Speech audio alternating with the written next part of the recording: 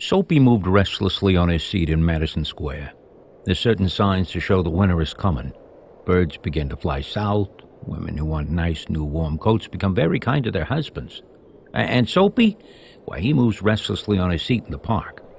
When you see these signs, you know that, the winter's near. A dead leaf fell on Soapy's feet. That was a special sign for him that winter was coming. It was time for all who lived in Madison Square to prepare. Soapy's mind now realized the fact. The time had come. He had to find some way to take care of himself during the cold winter, and therefore he moved restlessly on his seat. Soapy's hopes for the winter were not very high. He was not thinking of sailing away on a ship. He was not thinking of southern skies or the Bay of Naples. 3 months in the prison on Blackwell's Island was what he wanted. 3 months of food every day and a bed every night. 3 months safe from the cold north wind and safe from cops. This seemed to Soapy the most desirable thing in the world. For years, Blackwell's Island had been his winter home. Richer New Yorkers made their large plans to go to Florida or the shore of the Mediterranean Sea each winter. Soapy made his small plans for going to the island. And now, the time had come. 3 big newspapers, some under his coat and some over his legs, had not kept him warm during the night in the park. So Soapy was thinking of the island. There were places in the city where he could go and ask for food and a bed. These would be given to him. He could move from one building to another, and he would be taken care of through the winter. But he liked Blackwell's Island better. Soapy's spirit was proud. If he went to any of these places, there were certain things he had to do. In one way or another, he would have to pay for what they gave him. They would not ask him for money, but they would make him wash his whole body. They would make him answer questions. They would want to know everything about his life. No prison was better than that. The prison had rules that he would have to follow, but in prison, a gentleman's own life was still his own life. Soapy, having decided to go to the island, at once began to move toward his desire. There were many easy ways of doing this. The most pleasant way was to go and have a good dinner at some fine restaurant. Then he would say that he had no money to pay, and then a cop would be called. It would all be done very quietly. The cop would arrest him. He would be taken to a judge. The judge would do the rest. Soapy left his seat and walked out of Madison Square to the place where the great street called Broadway and Fifth Avenue meet. He went across the wide space and stared north at Broadway. He stopped at a large and brightly lighted restaurant. Well, this was where the best food and the best people and the best clothing appeared every evening. Soapy believed that above his legs he looked all right. His face was clean, his coat was good enough. If he could get to a table, he believed that success would be his. The part of him that would be seen above the table would look all right. The waiter would bring him what he asked for. He began thinking of what he would like to eat. In his mind, he could see the whole dinner. The cost would not be too high. He did not want the restaurant people to feel any real anger, but the dinner would leave him filled and happy for the journey to his winter home. But as Soapy put his foot inside the restaurant door, the head waiter saw his broken old shoes and the torn clothes that covered his legs. Strong and ready hands turned Soapy around and moved him quietly and quickly outside again. Soapy turned off Broadway. It seemed that this easy, this most desirable way to the island was not to be his. He must think of some other way of getting there. At a corner of 6th Avenue was a shop with a wide glass window, bright with electric lights. Now Soapy picked up a big stone and threw it through the glass. People came running around the shop. A cop was the first among them. Soapy stood still and he smiled when he saw the cop.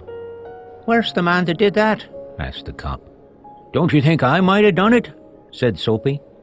He was friendly and happy. What he wanted was coming toward him. But the cop's mind would not consider Soapy. Men who break windows do not stop there to talk to cops. They run away as fast as they can. The cop saw a man further along the street running. He ran after him, and Soapy, sick at heart, walked slowly away. He had failed 2 times. Across the street was another restaurant. It was not so fine as the one on Broadway. The people who went there were not so rich. Its food, not so good. Into this, Soapy took his old shoes, his torn clothes, and no one stopped him. He sat down at a table and was soon eating a big dinner. When he had finished, he said that he and his money were strangers. "Get busy and call a cop," said Soapy, "and don't keep a gentleman waiting." "No cop for you," said the waiter, and he called another waiter. Well, the two waiters threw Soapy upon his left ear on the hard street outside. He stood up slowly, one part at a time, and beat the dust from his clothes. Prison seemed only a happy dream. The island seemed very far away. A cop who was standing near laughed and walked away. Soapy traveled almost half a mile before he tried again. This time he was very certain that he would be successful. A nice-looking young woman was standing before a shop window, looking at the objects inside. Very near stood a large cop. Soapy's plan was to speak to the young woman. She seemed to be a very nice young lady who would not want a strange man to speak to her. She would ask the cop for help, and then Soapy would be happy to feel the cop's hand on his arm. He would be on his way to the island. He went near her. He could see that the cop was already watching him. The young woman moved away a few steps. Soapy followed, standing beside her. "Good evening, Bedelia. Don't you want to come and play with me?" The cop was still looking. The young woman had only to move her hand, and Soapy would be on his way to the place where he wanted to go. He was already thinking how warm he would be. The young woman turned to him. Putting out her hand, she took his arm. "Sure, Mike," she said joyfully. "I would have spoken to you sooner, but the cop was watching."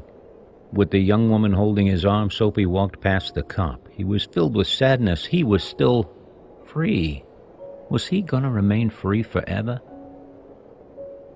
At the next corner, he pulled his arm away and ran. When he stopped, he was near several theaters. In this part of the city, streets are brighter and hearts are more joyful than in other parts. Women and men in rich, warm coats move happily in the winter air. A sudden fear caught Soapy. No cop was going to arrest him. Then he came to another cop standing in front of a big theater. He thought of something else to try. He began to shout as if he had had too much to drink. His voice was as loud as he could make it. He danced. He cried out. The cop turned his back to Soapy and said to a man standing near him, "It's one of those college boys. He won't hurt anything. We had orders to let him shout." Soapy was quiet. Was no cop going to touch him? He began to think of the island as if it were as far away as heaven. He pulled his thin coat around him. The wind was very cold. Then he saw a man in a shop buying a newspaper. The man's umbrella stood beside the doorway. Soapy stepped inside the shop, took the umbrella, and walked slowly away. The man followed him quickly. "My umbrella," he said. "Oh, is it?" said Soapy. "Why don't you call a cop? I took it, your umbrella. Why don't you call a cop? There's one standing at the corner." The man walked more slowly. Soapy did the same, but he had a feeling that he was going to fail again. The cop looked at the two men.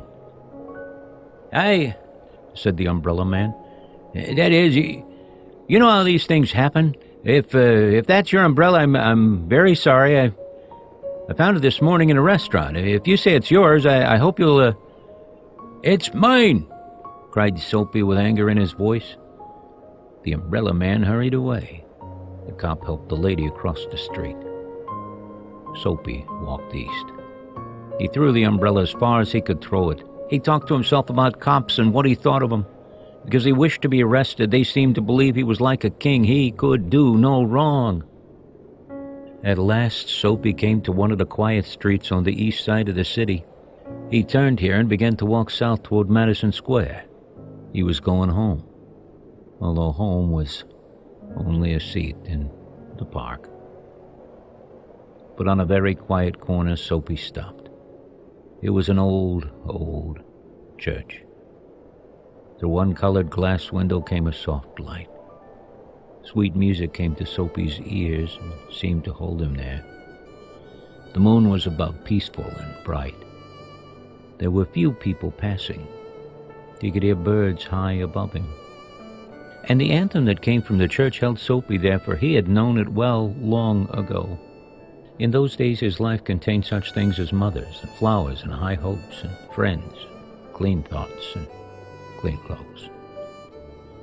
Soapy's mind was ready for something like this. He had come to the old church at the right time.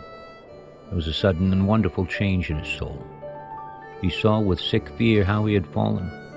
He saw his worthless days, his wrong desires, his dead hopes, the lost power of his mind. And also in a moment his heart answered this change in his soul. He would fight to change his life. He would pull himself up out of the mud. He would make a man of himself again. There was time. He was young enough. He would find his old purpose in life and follow it.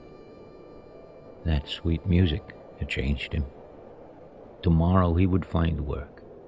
A man had once offered him a job. He would find that man tomorrow. He would be somebody in the world. He would. Soapy felt a hand on his arm. He looked quickly around into the broad face of a cop. "What are you doing hanging around here?" asked the cop. "Nothing," said Soapy. "You think I believe that?" said the cop. Full of new strength, Soapy began to argue, and it's not wise to argue with a New York cop. "Come along," said the cop. 3 months on the island, said the judge to Soapy the next morning.